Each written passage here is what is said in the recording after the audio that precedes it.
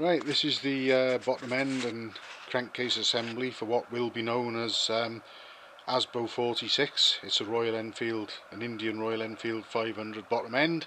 We've already seen the crankshaft in the lathe between centres before and after splitting and lightening, and this is the one that barely moved the needles on the dial gauges at all before splitting, and I really thought it was going to be a tough act to follow. I did the best I could with it, and it actually went back together so well that a rise and fall of less than 1/1000th of an inch was recorded on the clocks at the same point of rotation on the main shafts, and that even really, the one sort of eliminates the other one, cancels the other one out because they were at the same point of rotation.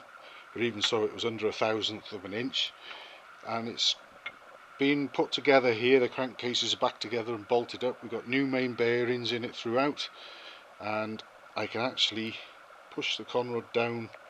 We're near bottom dead centre there, and let it go, and it comes back up. It's spinning so freely. Down the other way, and at the bottom there, I'll just give it a little start. There we are.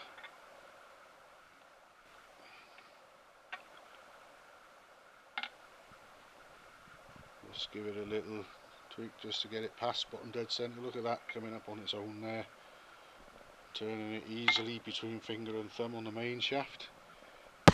Almost at bottom dead centre. Let go. That is spinning beautifully and freely. Couldn't ever wish for better than that. Quiet and smooth.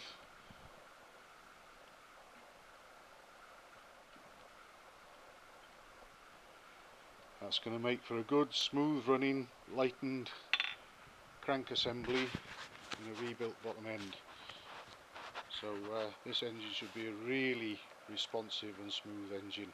I try and get them all as good as possible, but it really is quite something when you get what is, to all intents and purposes, no run out whatsoever. It's like I say, if the 1/1000th of an inch on the main shafts had been at opposite points of rotation, it would have been an overall 2/1000th of an inch run out, which would have been quite acceptable.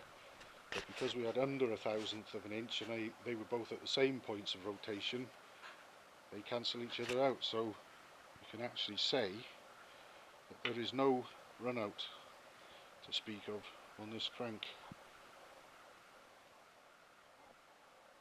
So there we are, the bottom end engine assembly of Asbo 46, ready to be built into a complete engine.